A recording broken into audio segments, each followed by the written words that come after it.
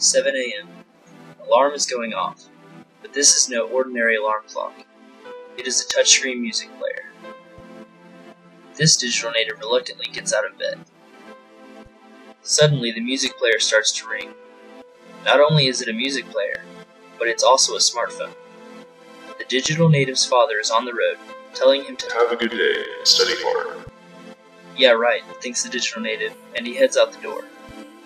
While walking to school, the digital native accesses the internet from his smartphone. Looking at YouTube videos or getting on Facebook is a common occurrence.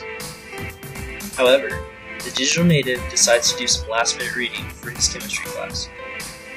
All of this technology, touchscreen phone, internet, and electronic book, are accessed by the digital native even before he arrives at school. It's no wonder why students are uninterested in the traditional classroom. Not only do they have to be interested in a subject, but now they need the material presented to them in a way that catches their eye. This is because digital natives want personalized lessons that they can interact with. As a teacher, I want to have video cameras for groups of students to do projects, to let them interact with the lesson and help their creativity. Since digital natives access all sorts of information in an instant outside of the classroom, I want all of my students to have individual computers with internet access in school. This will allow them to have the most up-to-date information for use on assignments and projects.